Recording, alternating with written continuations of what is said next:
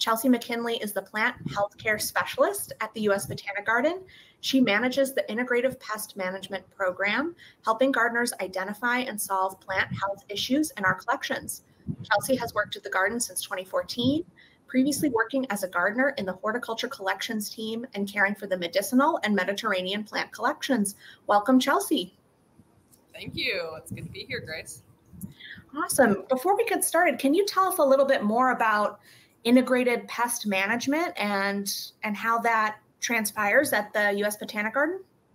Sure. Yeah. So specifically at the conservatory, we do a lot to try to minimize how many pesticides we use, which is a part of integrative pest management. In order to do that, we monitor our pest populations. You might see these yellow sticky cards hanging around in the houses. If you visit the gardens, these help us monitor our flying pests. So not all of our pests will stick to these cards, but our flying pests will. And so we can count them. I change them out on a weekly basis and do a little count. And I keep track of those numbers so that we can kind of monitor population levels and see when our certain pests are increasing so that we know when we might need to do a pesticide application.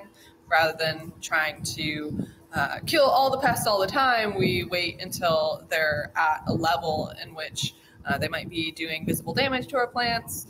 And then that's when we typically treat.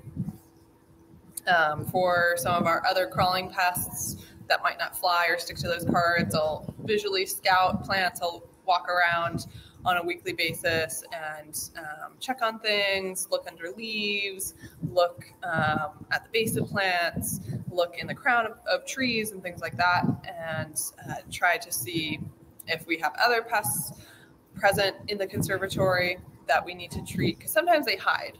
So that's a really good thing to practice when you're at home with your plants at home, is to look at them on a regular basis, look under the leaves, look closely at them to see if you see any pests on them. That way you can catch a pest population early on and treat it when it's a little bit easier to treat than, say, like once your plant is covered in spider mite webbing, and then it becomes a little more difficult to treat. So another part of integrative pest management is knowing when to treat certain pests. Like, for example, mealybugs and scale, they have crawler life stages. So they're like, when the eggs hatch, they're very, very tiny and they crawl around on the plant. That tends to be the life stage that's easiest to treat. So we try to target applications for when we know those life stages are out and about. And then also for integrative pest management, we do a lot of cultural control. So we will physically remove heavily infested plants or leaves or branches, things like that. If we find that we're able to do that without harming the plant itself, we will also sometimes modify the environment. For example, a lot of plant diseases are spread through moisture. So if we find that we have a lot of leaf moisture in an area and we're getting some leaf diseases, we try to let those leaves dry out. So we try to focus on cultural controls. We scout and we monitor plants to ensure proper timing of pesticides when we have to use pesticides. And then we also use biological control agents here at the garden. So we will use entomopathic nematodes, which will kind of hang out on the soil surface and then attack thrips pupa in the soil. We also release cryptolamus beetles, which will crawl around. Their common name is mealybug destroyers. So they fly around and eat mealybugs. And their larvae actually look like giant mealybugs, so kind of a wolf in sheep's clothing to some degree. So they'll crawl around in the plants and eat mealybugs. And we also release a variety of different predatory mites, which feed on various other pests, like spider mites, thrips, and whitefly eggs as well. So we try to use a variety of different control methods for controlling pests at the conservatory, in addition to also using pesticides when we decide that it's necessary. Thank you, Chelsea. And in the conservatory, are there any unique pest challenges that you're facing right now? Sure. Yeah. I mean, there's always something. It's hard to grow a collection inside and not have issues, especially when we're growing plants outside of their native range. So, trying to grow desert plants in the mid-Atlantic, we're going to have pest problems, or Mediterranean plants in the mid-Atlantic, we're going to have problems. But that's why we use IPM. So currently in the garden court and the tropics, we have a little bit of whitefly issue. So we've been tracking the pest populations of the whitefly with these sticky cards, and we've set kind of an action threshold for pesticide application. So I do a weekly count of the whiteflies, and then once it reaches a certain level, then that's when we know that we need to take action, and then we discuss what sort of pesticides or control measures we are going to take to do that. We've also been doing regular releases of predatory mites, which feed on whitefly eggs and crawlers. And then we've also been using various other beneficials to try to control this particular pest. Thank you. And can you tell us a little bit about the room you're in now? Sure. Yeah, this is the Mediterranean house. So I used to take care of this house. I planted a lot of the plants that are in here. And one of the challenges that we faced early on in this house is that some of the plants came in with Phytophthora, which is a very tricky plant disease to treat because it has a survival spore that will linger in the soil. So most fungicides will only kill the active mycelia, so the actively growing fungal material that are in the soil, but they won't kill the survival spores. So we can, do fungicide applications to treat for the actively growing mycelia, but we can't kill all of the survival spores. So we have it pop up occasionally. We have been using beneficial mycorrhizal products to protect the plants that are currently in here that are not infected. So we will do regular applications of through watering.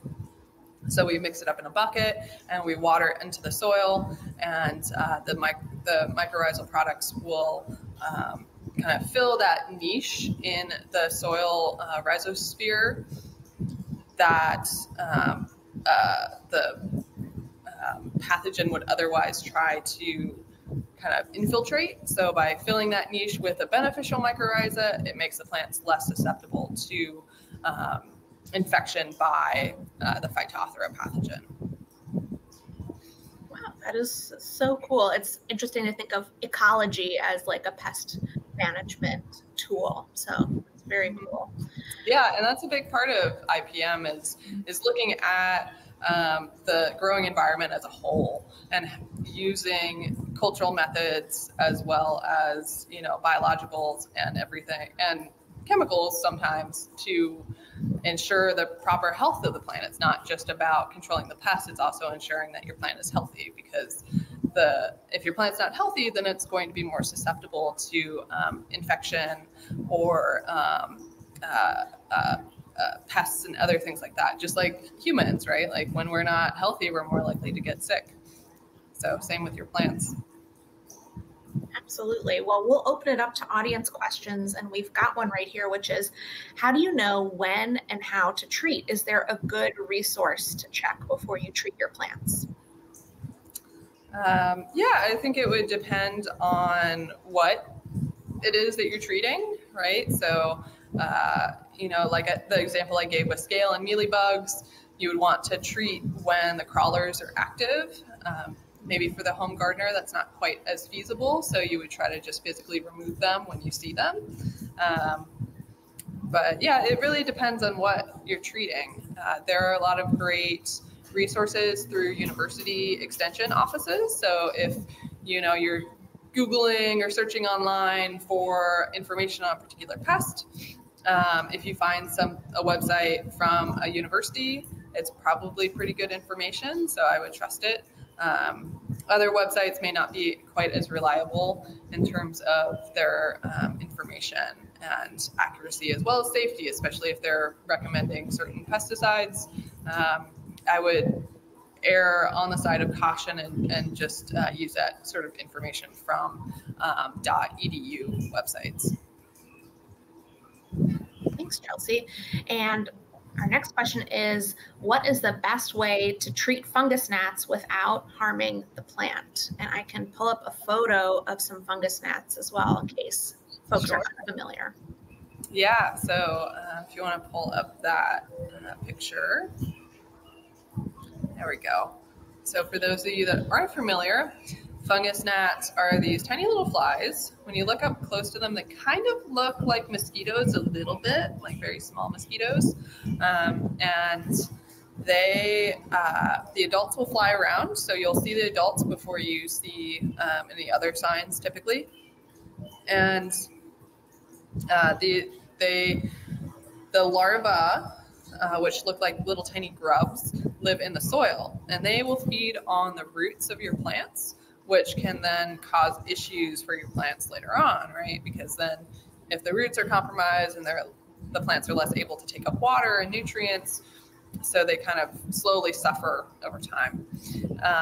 The good thing about fungus gnats is that typically it's an issue with, or you can typically manage fungus gnats through modifying the culture of your plant. So if, say you let your plant dry out a little bit more in between each time you water it, so letting that top like ½ inch to an inch of soil, depending on the size of the pot. You know, the larger the pot, the more soil you're going to want to let it dry out on top before you water it again.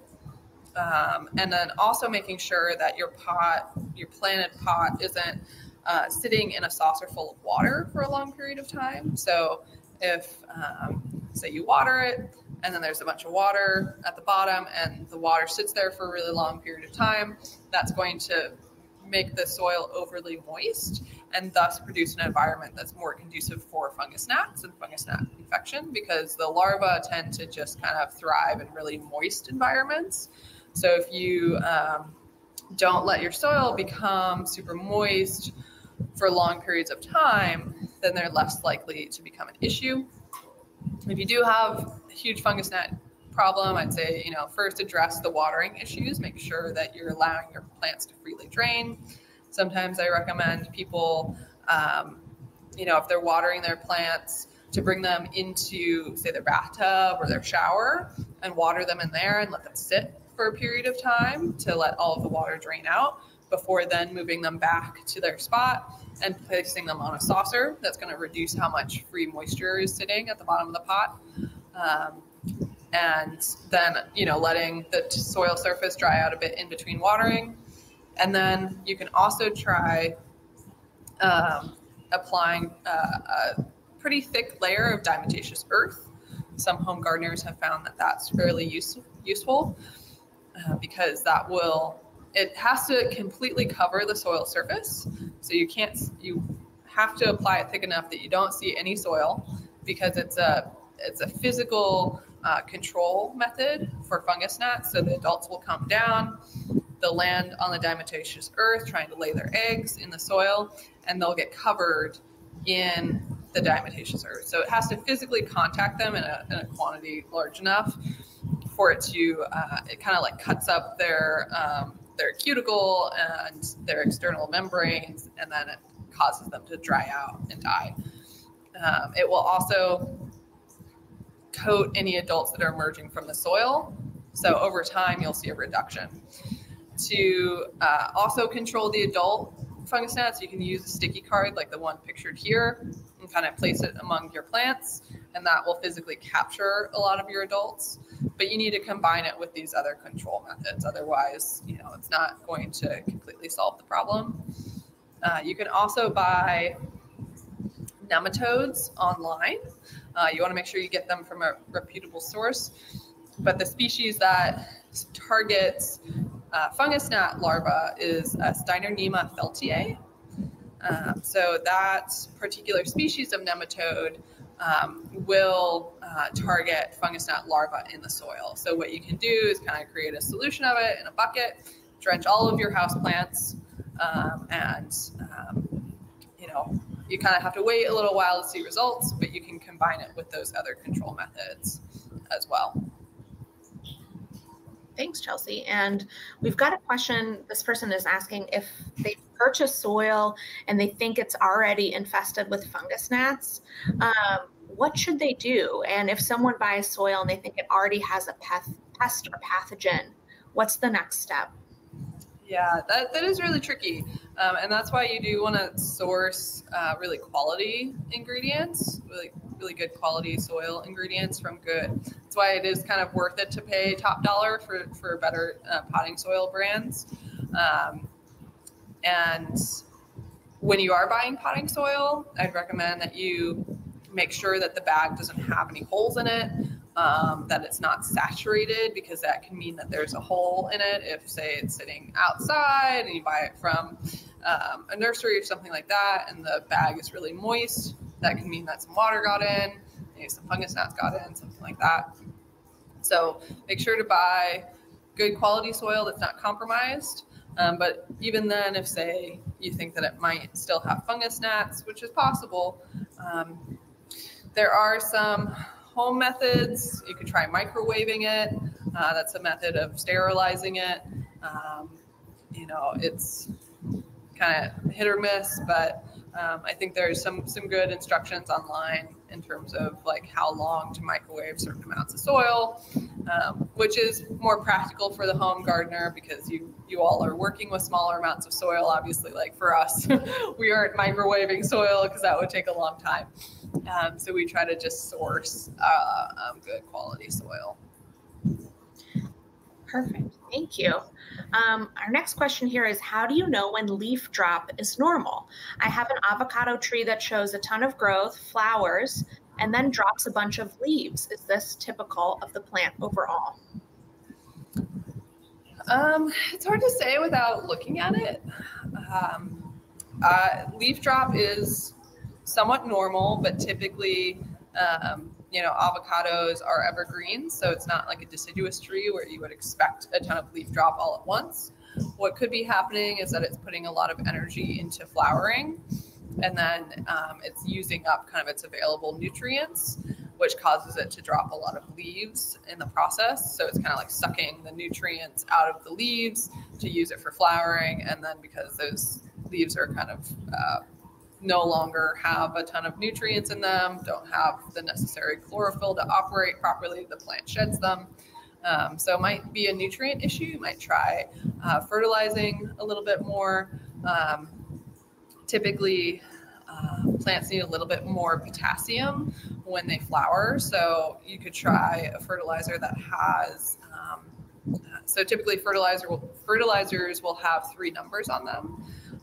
It'll be like a 206 or something like that. And so that stands for the nitrogen is the first number, phosphorus is the middle number, and potassium is the last number. So if you find something that has a slightly higher number at the end of those 3 numbers, that will give you a little bit more of a potassium boost, and that might help with the leaf drop during flowering. But just make sure to follow the rates on the label, because it's easy to overdo it with fertilizer. And then you'd have the opposite problem where you end up with fertilizer toxicity. So always make sure to read the label on fertilizer bags. More isn't always better when it comes to fertilizers. Great, thank you. And this person has 2 house plants, and their leaves are turning brown from the tips, moving to the middle of the leaves. They say that these plants look sad. Any thoughts? I'm sorry to hear about that. That is really tough. So for a lot of our more narrow-leaved plants, a lot of our monocots, so if you think like dracaenas and spider plants, even sometimes diphyllochias, but mostly dracaenas and spider plants are very susceptible to fluoride toxicity. So we have fluoride in our tap water. It's to help our teeth. It's good for us, right? But it's not so great for our plants, especially specific monocots can be really sensitive to them. So one way that you can help reduce those sort of brown tips in those particular types of plants is letting your water sit out for about 12 hours before you water your plants with it. So you can just kind of fill up your watering can or whatever vessel you use to transport the water to your plant and let it sit for 12 hours, let it sit overnight. It can sit for longer. I mean, I fill up my watering can right after I water my plants, and then I just let it sit until the next time I'm going to water, so it's ready for me to use it. And then what that does is it allows the fluoride to evaporate from the water, so there's less present when you're actually watering your plants with it.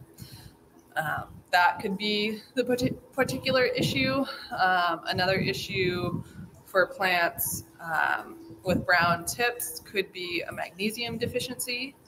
So if you have any Epsom salts at home, preferably the unscented kind, you can mix like a tablespoon in with your watering can, like a tablespoon per gallon or so, mix it in with your watering can, and that will give your plants a little extra magnesium and sulfur, which can help with brown tips sometimes.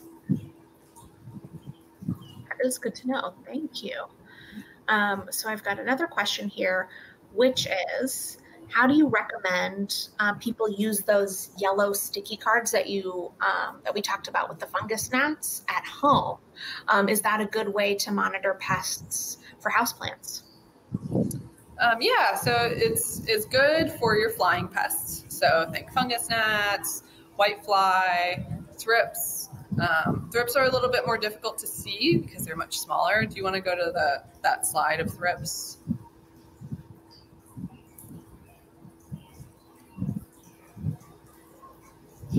Yeah, so this is a close-up, but typically they're about, so this is a western flower thrip, they're about like 1 millimeter long, so they're pretty tiny. If you have a hand lens, like this, so this has 3 different magnifications on it, but you can get one with just, 5x or 10x. 10x is usually pretty standard, and that way you can see thrips up close. And so if you are using sticky cards to monitor your plants, what you'd want to do is take the sticky card, try not to get it stuck to you, they're very sticky. And to use a hand lens properly, you want to kind of rest it against your cheekbone like this. And then you bring the card up to your face and kind of move it in and out until it's in focus. You can also do this with leaves too. So if you're looking very closely at your leaves for thrips or spider mites, that's a good way to kind of scout your plants and your sticky cards so that you're really seeing everything. Because if you're just looking at it with your naked eye, you might not see all the pests that are actually stuck to it, especially if your vision isn't super great. And I would recommend kind of putting them amongst your plants, so kind of in your plants, and then looking at them about once a week or once every 2 weeks. And if you don't see a lot of pests, if you just see like 1 or 2, what you can do instead of changing out the sticky card every time you look at them, you can take a marker or pen or something and just put a little mark on top of or right next to that particular pest that you saw that week. So that way you know that you counted it already. And then when you look at the card again next week, you can be like, okay, that's from last week. Here are all the new whiteflies or thrips or fungus gnats. That way you can kind of see if, whatever application you did is working. Like say if you have fungus gnats, you can count the fungus gnats 1 week, put down some diatomaceous earth, try out the nematodes, try changing your watering habits, and then count them each week following that. And then that way you can see if, what you did actually made a difference. Awesome. Thank you. Our next question is, this person has an indoor tree in a large pot and they're not sure when to water. So the top can get dry, but they're worried that the bottom is still moist and could cause rot. Is there any way to test the water level deep inside the pot? And should they make another hole in the pot to allow airflow?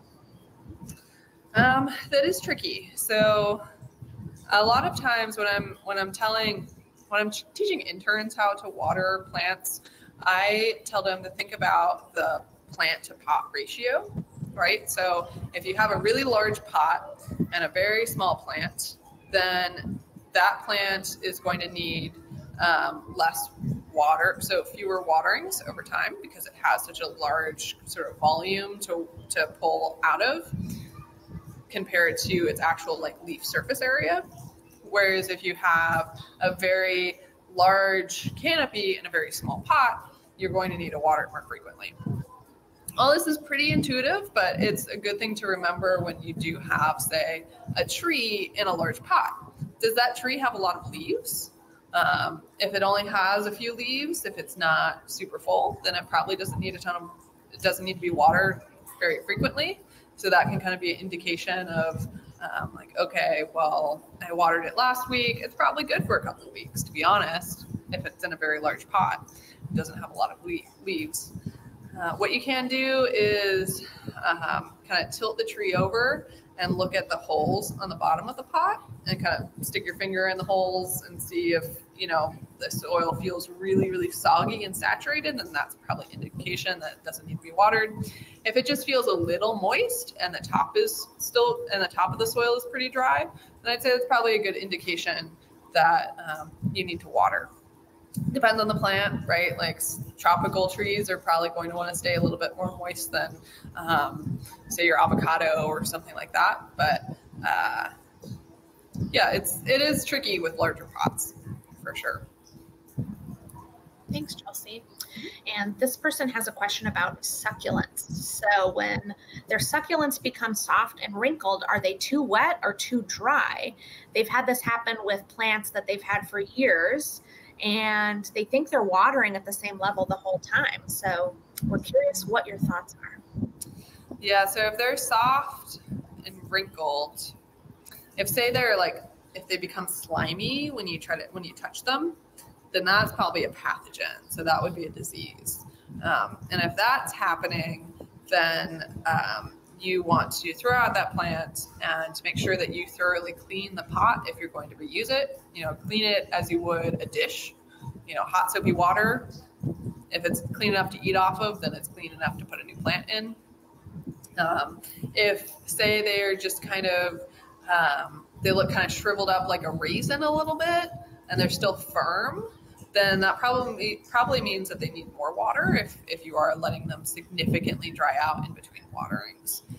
It is tough because succulents, there are cacti that are from deserts, but there are also like semi-tropical succulents that are out there too. So, one succulent may not need the same amount of water as another succulent. And if you have moved the location of the plant recently, like maybe put it in more direct sun, then it might be drying out and need more water more frequently. Perfect. This person is wondering about their Dracaena. It says that, or they're saying that it's not very happy, and they think it should be kept dry, but it's developing yellow spots and brown dead patches at the end of the leaves. Any advice? Yeah, so you could try what I suggested before with the water. So letting your water sit out for about 12 hours or so before you use it to water your plant, and that will help allow the fluoride to evaporate so that you can then hopefully reduce the fluoride toxicity that plant might be experiencing. You can also use distilled water, but that can be a little pricey. Just using tap water that sat out is typically enough to kind of help solve that problem. And it might take a little while before you see results. The old leaves that have that symptom aren't going to magically heal. You'll just see new growth that looks healthier. If it's not that, you could also try adding a little bit of Epsom salt, like I mentioned, with the magnesium. And typically with Dracaenas, they do like to dry out a bit in between watering. So, maybe letting the top inch or so dry out. It doesn't need to be bone dry. And you will notice typically when a Dracaena is pretty well hydrated, the leaves will be more kind of stiff And then when it's starting to wilt because it's too dry, the leaves will flag a little bit. So it's just kind of like being in tune with your plants and kind of keeping an eye on them. Typically also when plants are too dry, they will be slightly duller in color. So they'll kind of look more dull than say when they're really well hydrated, in addition to having that flagging. Great, thank you, Chelsea. This person is wondering if they're out there and they're looking for the best possible indoor soil they can find. What attributes should they be looking for? Yeah, that's a tough one because it depends on the plant that you're trying to use. But say you have a typical, tropical or subtropical plant, a typical house plant. You do want to look for a soil that has that's pH balanced. It'll usually say that on the bag. Most potting soils are pH balanced. So, like for example, if it has peat moss in it, then it will have a little bit of lime to raise up the pH to a suitable level. You also want to make sure that it has some sort of coarse material in it to allow for better drainage. So perlite is a pretty common one. I'd say definitely avoid anything that has styrofoam beads in it, as it's not very environmentally friendly. Bark chips are sometimes used instead for drainage as well. So making sure that it's kind of a mixture of various like fine materials like peat moss or coir, and then larger, chunkier materials to allow for drainage like perlite or bark. And some potting mediums will have kind of a starter fertilizer included in them as well, which is good, but just keep in mind that that's only going to last for so long before you need to fertilize again. And then also just kind of keeping in mind, like buying new, fresh soil that hasn't been sitting out, doesn't have holes in the bag, isn't super saturated, things like that.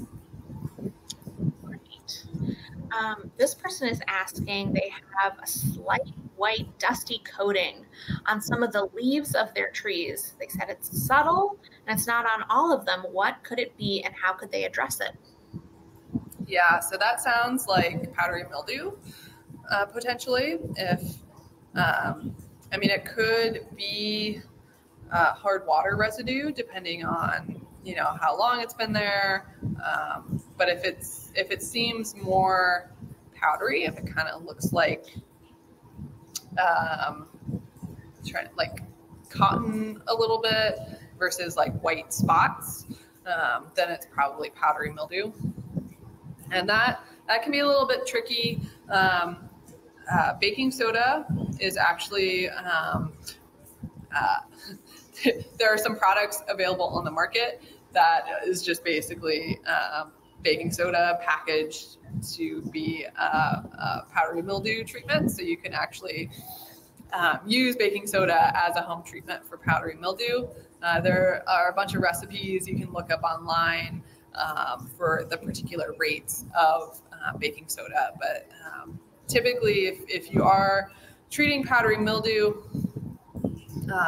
you want to reduce the humidity around the plants and the leaves, and that will help, and as well as the free moisture. So you don't want like a lot of sitting water on the leaves. And then also the humidity needs to be a little bit lower, and then that makes the conditions where you're growing your plants less favorable for the infection of the pathogen. Can you pull up the disease triangle, actually? So for there to be a disease on a plant, you need the pathogen, which you already have. You have powdery mildew, if that is what it is. That I'm assuming that you have powdery mildew. So it's around. You have a susceptible host. So maybe the plant is getting a little bit too much nitrogen, so the leaves are a little bit softer. Maybe it's being grown inside rather than outside. Or maybe it's just that time of year. Plants are flushing out a lot of new growth, so that new growth, which hasn't hardened off yet, is more susceptible to powdery mildew. And you need the proper environment. It's springtime in DC. It's spring everywhere in the northern hemisphere, so we have a lot of moisture in the air, a lot of humidity, temperatures are warming up. We also have a lot of overcast days. These are all great, create a great environment for powdery mildew. So all of these factors combined create the disease on your plant. So in order to properly control the disease, you really need to address each one of these factors. So you can spray baking soda to help kill the spores of the pathogen, but it's going to keep growing and coming back. So you need to make sure that you're providing the proper environment for growing. And maybe that will change with time if the plant's outside and, you know, summer will come along and the plant will harden off, and then powdery mildew will be less of an issue. It does tend to be kind of a seasonal spring pest problem here. We don't typically do a lot of treatment for powdery mildew unless it's really bad, then we might spray, but it does tend to just be a seasonal sort of pest that we don't worry too much here about. And so with using fungicides to treat for a disease, you're really protecting the new growth. So you have to do multiple applications. So, you know, if you're trying to protect the new growth, then you probably want to spray once a week, once every 2 weeks, or after each rain event, things like that.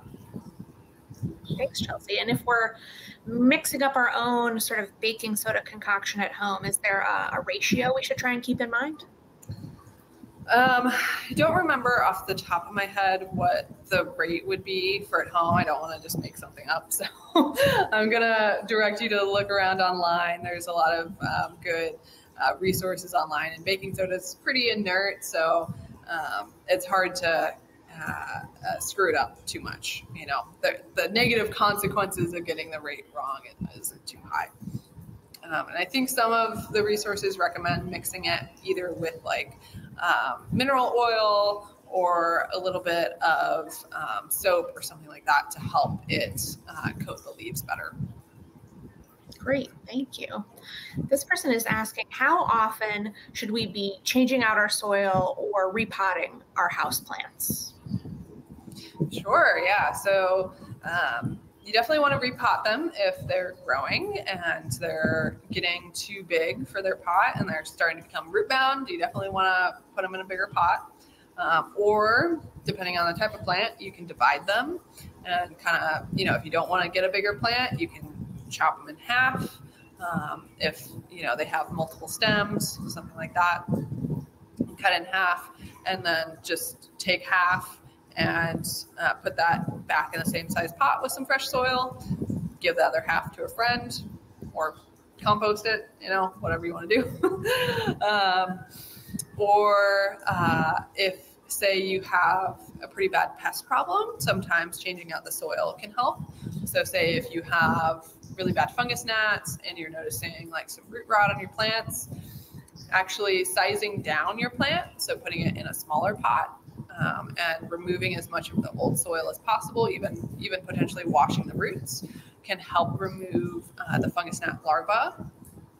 It can help remove a lot of the rot that's going on in the root ball, and putting that into a smaller pot with some fresh soil may help solve your root rot or fungus gnat problem, because it actually allows the root ball to dry out more frequently because it's in a smaller pot, which creates a less favorable environment for fungus gnats and root rot. If, say, you have a plant that's doing well and, you know, doesn't seem to have any issues, it's not getting too big, whatever, you don't need to change the soil. As long as you're fertilizing on a regular basis, the plant should be able to live in that soil environment for a while. The only issue with having a plant stay in a pot for too long is that you might start seeing pH issues. I had mentioned before that most peat-based soil is pH adjusted, so they add mineral lime to the soil, and over time that will break down and kind of leave the soil, the potting soil. It takes a while, probably takes a couple years for that to happen. But it's just something to keep an eye out for. Like if you do have a plant and it's starting to show some like nutrient issues, some like weird looking chlorotic leaves, and it's been in the same soil for a really long time, multiple years, then yeah, it might be time to freshen it up and change out the soil. Great, thank you. This person has Hoya plants, but they're having a hard time getting them to thrive.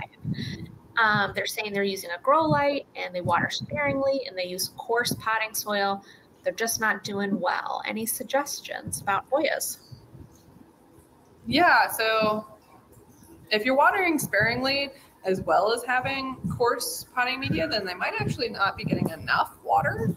Hoyas are actually semi-tropical plants, so they, even though they have succulent leaves and they, don't want to be overwatered, they also still need a fair amount of water. So try increasing your watering frequency a little bit, and maybe throwing in some fertilizer, some, general use fertilizer, because coarse potting media tends to not hold a lot of nutrients in it. So the Hoyas might just be kind of suffering from a little lack of water and nutrition.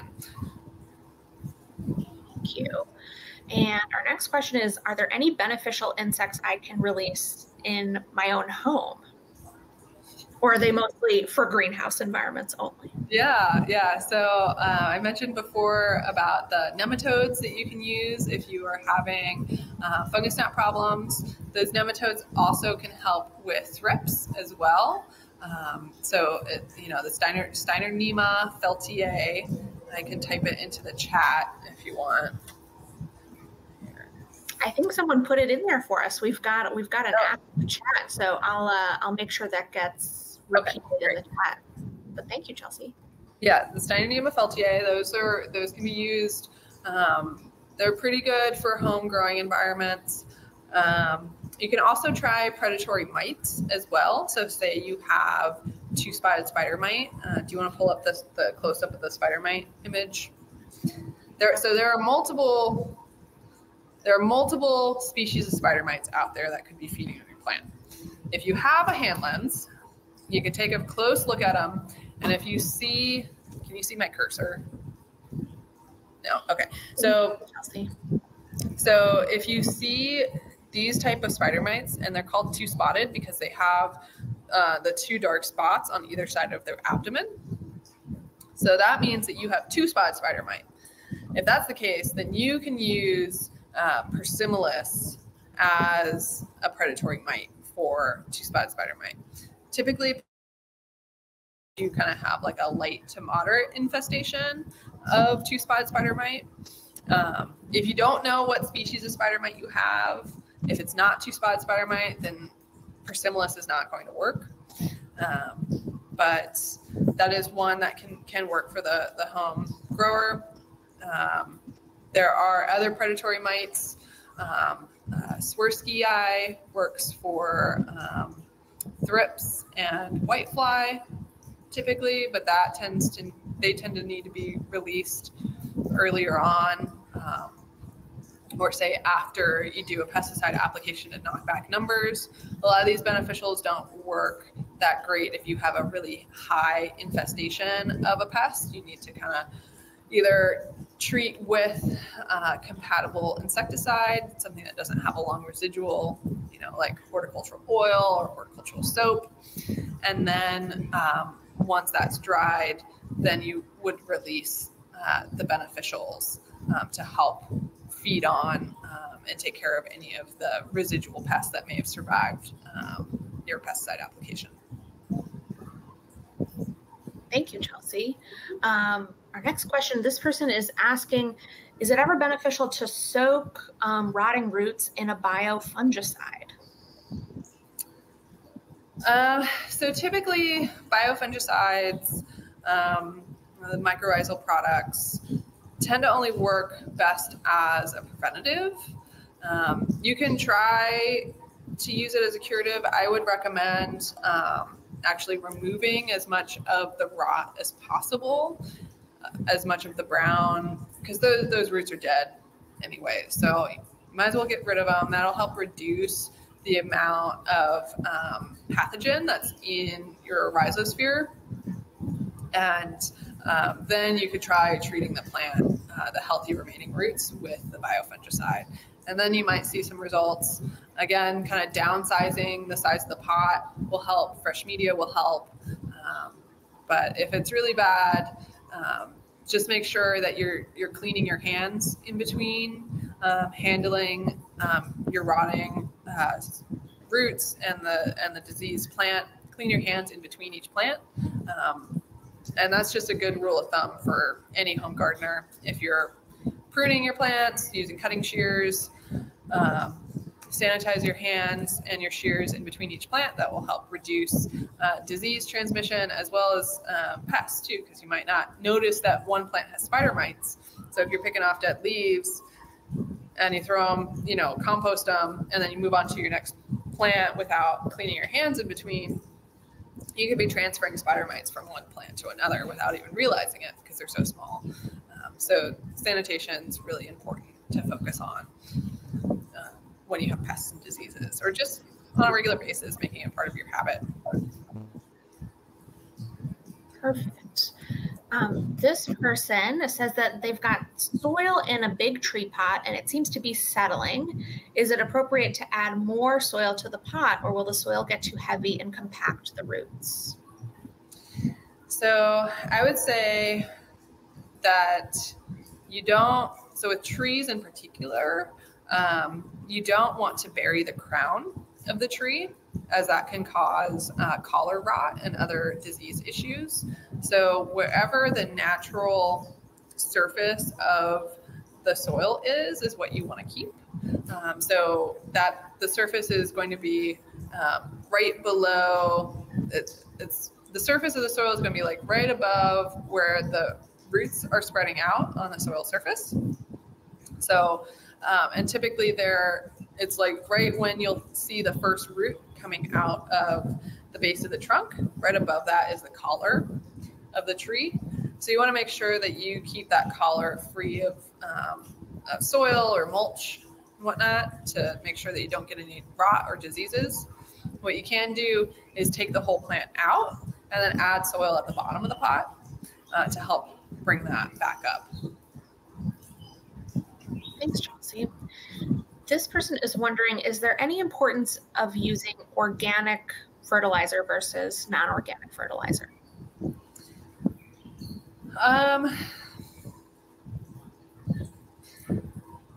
It's a tricky one. So if you're not growing food, probably not. It also depends on where the runoff from your plants is going, right? So organic fertilizer is going to be less likely to pollute waterways. That's not always the case. Really, the concern with waterway pollutions, like rivers, the Chesapeake Bay, with all of our, the whole DC area is the watershed for the Chesapeake Bay, which then flows into the ocean. The big concern is with high phosphorus containing fertilizers. So as long as you're not allowing any high phosphorus containing fertilizers run off into your gutters, into the storm drains, into your backyard, which would then run off into the rest of the watershed, you're probably fine, synthetic versus organic. And just a reminder too, you'll know if it's high phosphorus because that middle number will be really high. So it might be like a 2, 10, 6 would be the 3 numbers on the bag. That would indicate that there's a really high phosphorus content. And typically plants don't need a ton of phosphorus, so it's not necessary to have that number be really high. And honestly, sometimes, depending on the organic fertilizers can actually have a higher phosphorus content than synthetic fertilizers. But it's also not great to allow synthetic fertilizers to run off into waterways as well. So yeah, there's not an easy answer to that. Organic versus synthetic. With synthetic, you can at least be more targeted in your fertilizer approach. Like if you know exactly what type of fertilizer your plant needs, then you can get a synthetic formulation that has those exact nutrients formulated for that particular plant, rather than having sort of these excess nutrients that your plant might not need that, say, organic fertilizer would have. And then excess nutrients means more runoff. But if you're just watering your plants in your house and it's going into, your drain in your bathtub or something like that, it's not going to make a huge difference. Thank you, Chelsea. This person is wondering, how do you treat cotton mealybugs on succulents? Yeah, mealybugs are tough. On succulents, if they're indoor plants that aren't flowering, we've had the best control methods using neonicotinoids. I know that they get a really bad rap, but they really only pose they are really only harmful to pollinators if applied to plants that are in flower. So if you don't have any pollinators foraging on your plant, you can safely use neonicotinoids to control mealybug. Imidacloprid tends to be a pretty good one. You can find products that have that. Obviously, read the label, follow the label. The label is the law. Make sure you are buying things from a reputable source. Go to your home gardening store. Don't just buy stuff off of Etsy or Amazon, because they are not licensed retailers for those products. So you may be buying in something that you can't actually legally use where you live, because pesticides have to be licensed in particular states to be used in those states. So I would recommend going to your local home and garden store, talking, to their garden rep, finding something that works for that particular pest. Make sure that that pest is listed on the label of that particular pesticide. Otherwise, it might not work. If you have spider mites, do not use imidacloprid or other neonicotinoids, as it can be, it's a product that increases spider mite fecundity. So if you have both mealybugs and spider mites, it might kill the mealybugs, but then you have a spider mite outbreak because all of a sudden they're reproducing like crazy. So it's tough on succulents. If you'd rather not use pesticide, you can just try physical removal. A lot of people see success with rubbing alcohol and cotton swabs. I know it's not a great answer, but they give us a hard time here too. Thank you, Chelsea. If you're looking at your plant and you're trying to diagnose your issues, is there any telltale signs of distinguishing a pest problem versus a pathogen problem? Sure, yeah. So pests, you'll typically see the actual pest, especially if you're looking closely at the plant. With fungus gnats, you'll see the adults flying around. Spider mites, you'll see the spider mites crawling around on the undersides of the leaves. Thrips, you'll typically see them crawling around in the new growth. Whereas with diseases, you won't see any signs of actual pests. You won't see like frass or residue or any sort of, old exoskeletons or anything like that. So, and diseases tend to, I'm trying to think of the right word.